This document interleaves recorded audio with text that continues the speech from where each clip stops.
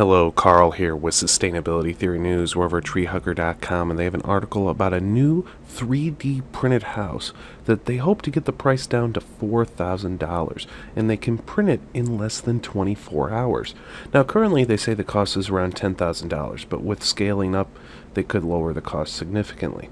They also say that you can make the mortar that's used in the 3D printer out of local materials, which is very important for areas of the developing world where it's incredibly difficult to ship in building materials. Now you can kind of see the 3D printer in the background. It's a very simple lumber roof with a cement wall. We'll go down to some more pictures of it down here. You can see the walls, they might not look the smoothest, the nicest. You might be able to do a skim coat of Adobe or whatnot. This is their plan. They have it on some rails and then build entire neighborhoods with it. You fill up the hopper with some mortar, and it has sort of a hollow core wall design, which you're going to need to run plumbing and electrical lines through anyway. But affordable housing is incredibly important to sustainability.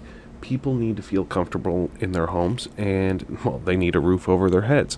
It might not be as big of a problem in America, but in many countries around the world, people are living in tin shacks that are terribly insulated and are very susceptible to all forms of nature, all forms of weather. If a big old hurricane, typhoon, or monsoon came through, maybe a tsunami, God forbid, it could destroy entire neighborhoods. But cement structures, they can hold up pretty well. What are your thoughts? What are your comments? Please leave them below.